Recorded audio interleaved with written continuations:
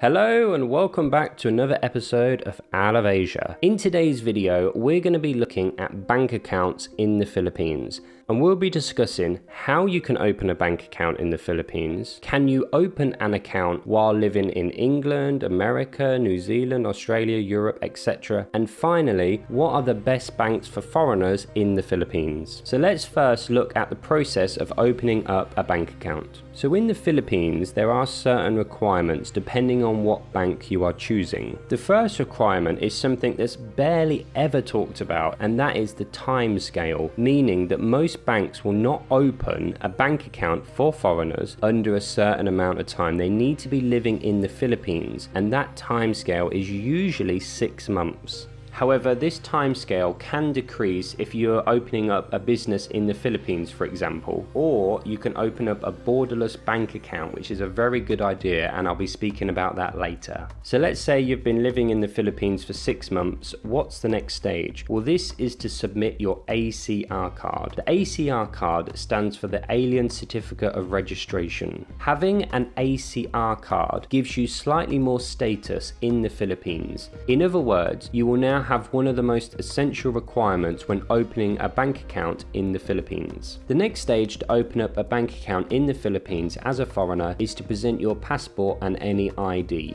This process is very simple and quick. The bank teller will open up your passport, scan the relevant pages, including any visa stamps. This is then followed by the next stage, which is showing your housing contract and/or utility bills. You may be wondering if you need a house or a condo in the Philippines before opening up a bank account. No, you do not. There is no such limitation. If you do not own a house, you can simply use your rental agreement. The next stage is to deposit a small amount into your bank.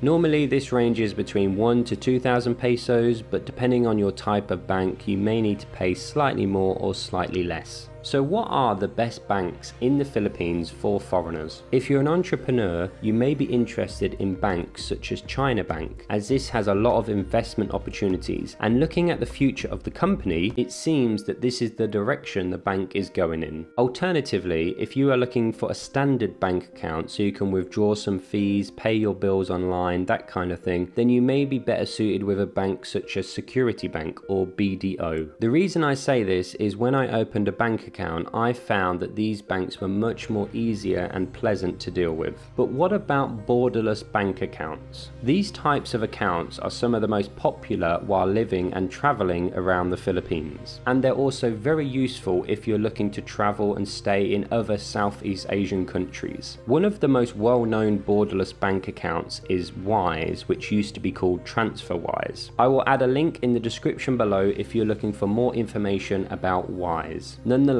a borderless bank account while living in the Philippines is often a very wise idea. Even if it's something you don't use from day to day, it's always a good idea to have that as an emergency. And you can even apply for an ATM card so you can withdraw money from the ATM in the Philippines. The last question is, can I open a bank account in the Philippines while living abroad? There are limited options available for foreigners to open a bank account in the Philippines while being abroad. However, one option is to have an account with a bank that is situated in the Philippines, for example Citibank or HSBC. You can then speak to the bank in question and they will start the process to get your bank transferred to the Philippines.